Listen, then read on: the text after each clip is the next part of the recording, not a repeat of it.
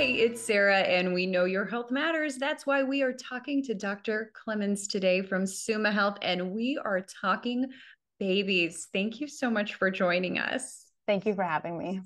Okay, so one of my favorite quotes is if there's one constant, it's change. Things Mhm. change. We want to keep up to speed. A, B, C, D, E's of sleep for babies. What does that stand for? Yeah. So the ABCDEs of safe sleep, it's a mnemonic that we use to help remind us the best way to put your baby down to sleep. A stands for alone. Your baby should always be alone in their own safe sleep space. B stands for back. You should always place your baby on their back when they're going to sleep.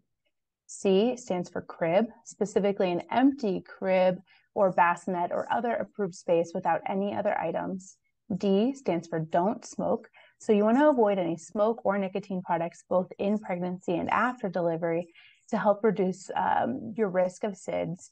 This includes cigarettes, hookahs, vapes, and smoke pens. And you want to talk to your doctor if you are a caregiver, want help with quitting. And finally, E, educate everyone. You won't be the only one caring for your newborn. So you want to make sure all family members, any daycares or babysitters are also up to date on safe sleep recommendations.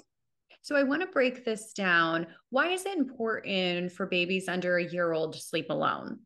Yeah, so your baby should actually sleep in your room at night for at least the first 6 to 12 months, according to the American Academy of Pediatrics. It's wonderful to hold a newborn while they're sleeping, but the goal should be to not also fall asleep with them.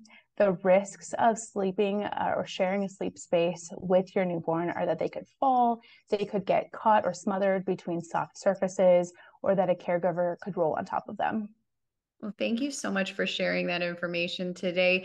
If you'd like to know more, you can go right to their website, the Baby and Maternity Services, summahealth.org/baby.